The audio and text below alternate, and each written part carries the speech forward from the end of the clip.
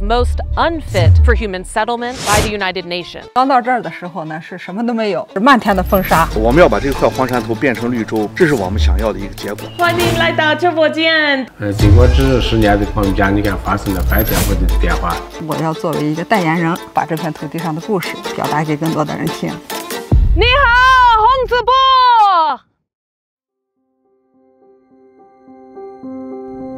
Hongsibu in Ningxia is the hub of China's largest ecological migration initiative for poverty alleviation, helping over 200,000 people relocate and start a better life.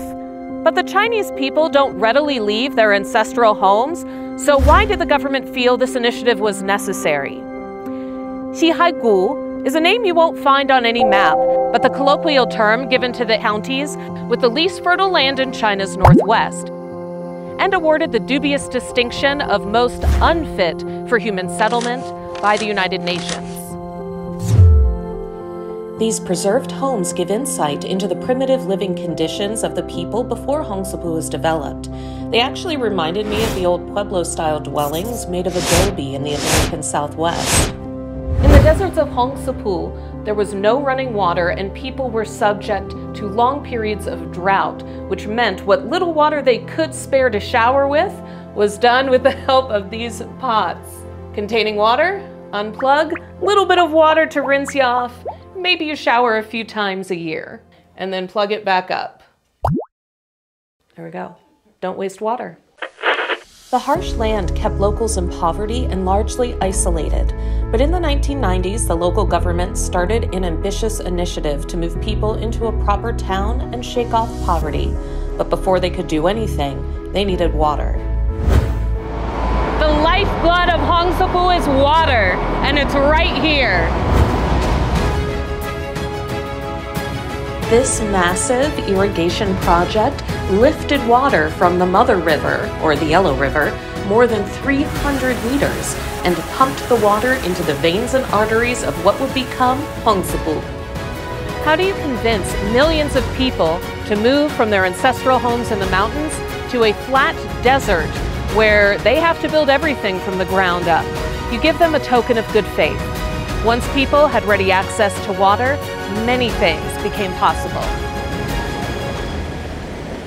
Lil Kore invested 140,000 yuan in a nearby cattle farm, which helps him take care of the livestock.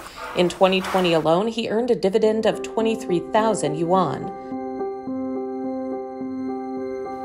So President Xi Jinping actually came here to your house.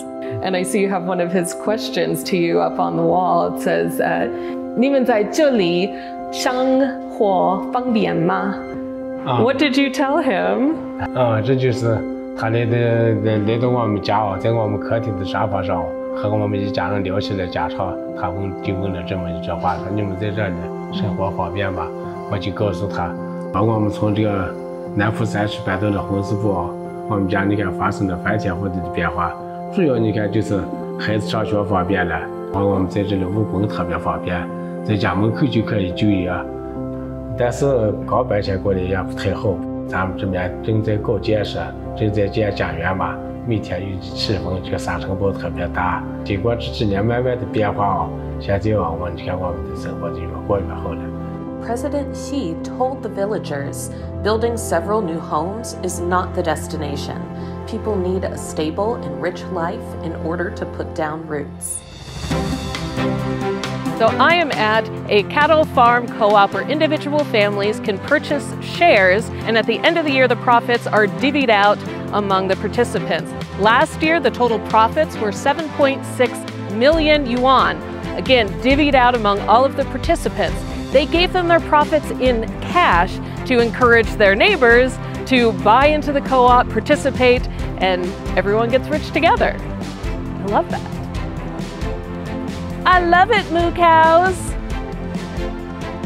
Speaking of getting rich, you have to meet this live streaming goji berry queen. She started with nothing, but now runs a successful goji berry company, selling her goods all over China, mainly via live streams.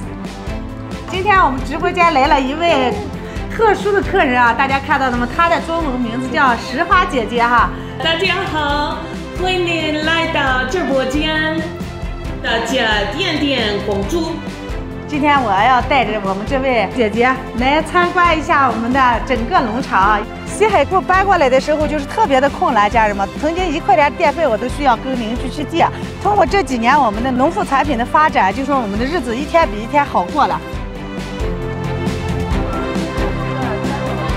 24 years later, thanks to ongoing government support and their own hard work, the people of Hongsibu have transformed their community.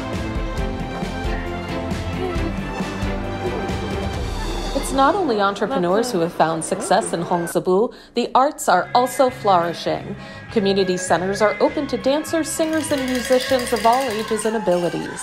One artist who has found notable success is Ma Huichuan, a writer. Her story starts on a remote farm where she clicked away on an old phone, documenting the stories around her. She has since gone through 9 phones and has published 6 books.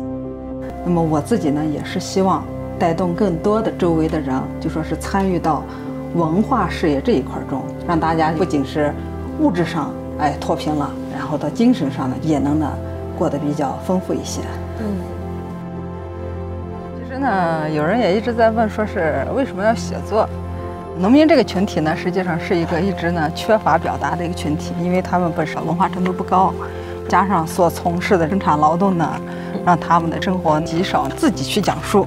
只有我最清楚我的乡亲们在想什么，他们对这个美好生活的追求是什么。我就想着我要作为一个代言人，把这片土地上的故事，把这些人的所思所想，把他们的精神世界表达给更多的人听。I think Hongsibu is an excellent example of what can happen when people are given equal access to resources. When they no longer have to struggle to meet their daily needs, they can then grow and expand as entrepreneurs, as artists, just as people, and I find that really inspiring. And I can't wait to see what new stories emerge from Hongsibu in the next 24 years.